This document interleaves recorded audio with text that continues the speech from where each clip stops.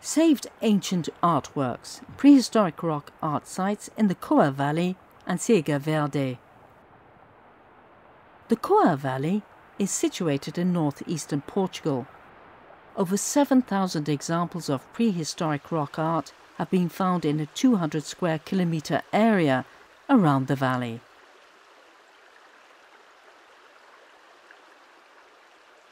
This image of a goat was drawn some 20,000 years ago.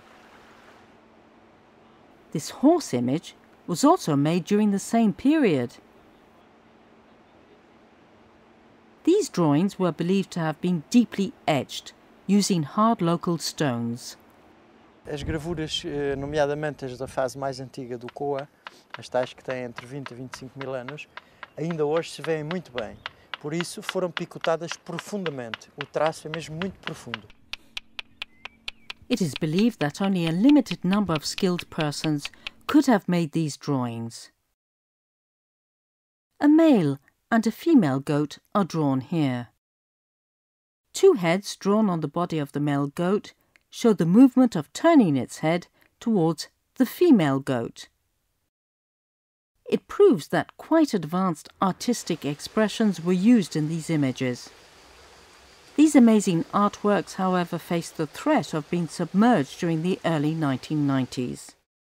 A building project for a hydroelectric power plant was launched. The local area was suffering from depopulation, and the construction work would have brought many benefits to this region. However, local school children stood up to protest against the plan.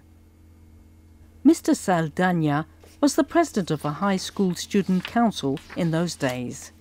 Toda a gente sabe da importância que um aproveitamento hidroelétrico tem para o país. No entanto, achamos que, não obstante essa importância, as gravuras seriam de uma importância muito maior. Mr. Saldanha and other students called for support from other schools in Portugal and managed to collect 200,000 petition signatures. The government decided to abandon the plan in response to the strength of public opinion. Some of the drawings take a lot of imagination to figure out their purpose. On this rock surface there are more than 10 different animals drawn on top of each other. The oldest one could be 1,000 years older than the newest one. Why were these drawings made on the same surface? What was their significance? Much still remains a mystery.